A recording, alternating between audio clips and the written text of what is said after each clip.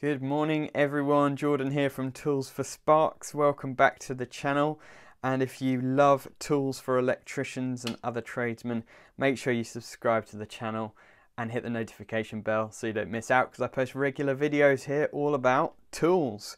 And today's something a bit different. Now, I know this is not going to be everyone's cup of tea because most of you, my viewers here, are electricians, but I like to do a bit of carpentry work every so often as kind of a hobby.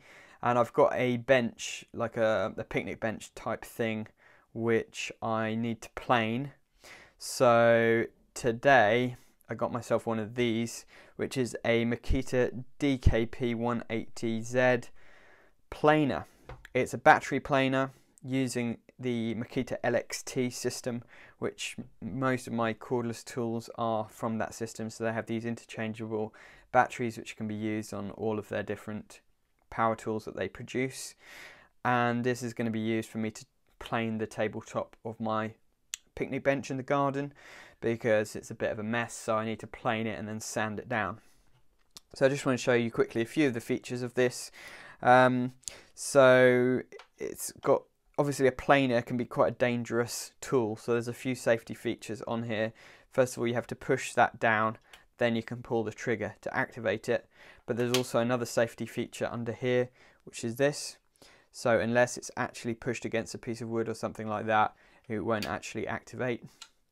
So how a planer works is the blade here rotates in this direction, the direction of the arrow, and the blade can be raised or lowered using this adjustment dial, so that you can choose the thickness of the cut, and it essentially is just going to shave off a certain amount of millimeters from the top of the wood. It's got the hole here for the dust extraction, so you can connect a dust extraction system to it, or you can get a bag that will just hold the dust that comes out of it, so that's quite handy. And the blades can be changed. They do provide you with a key tool here so that you can undo this, and there's this little device here which is used to actually fit the new blades. It's a sort of a guide to make sure that the new blades go on exactly the way you want them to go on.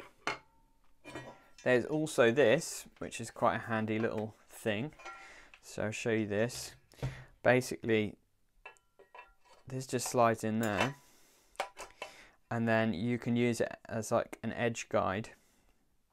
So for example, if I show you on here,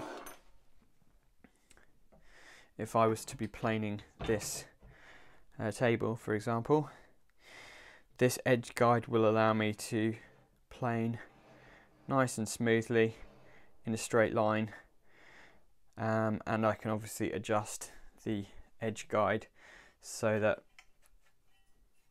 I can even overlap the edge slightly. Just tighten that up so I can plane exactly on the edge of this table if I want to. So that's quite a handy little provision that they have designed in, and it just slides through and tightens up using this little dial, and you can just remove it again. So it's just a nice way to be able to get a straight line on some edges. There's also another feature here which is for chamfering. So you've got this V-shaped guide here, and you can use that to do chamfered edges. So for example, on this table again, if I wanted to do a chamfered edge at an angle, I would use that guide, and I can go along. Obviously it's not a very it's quite a rounded corner on this, so it's a little bit slippy, but I can just run it along like that and do a chamfered edge on my wood if I want to. So it's a great little bit of kit, this. I'm looking forward to using it. I wanted to just do a quick video about it before first use because it's going to get covered in dust. Let me know in the comments if you've got one of these, and do you like doing a bit of carpentry work yourself? I personally find working with wood really satisfying.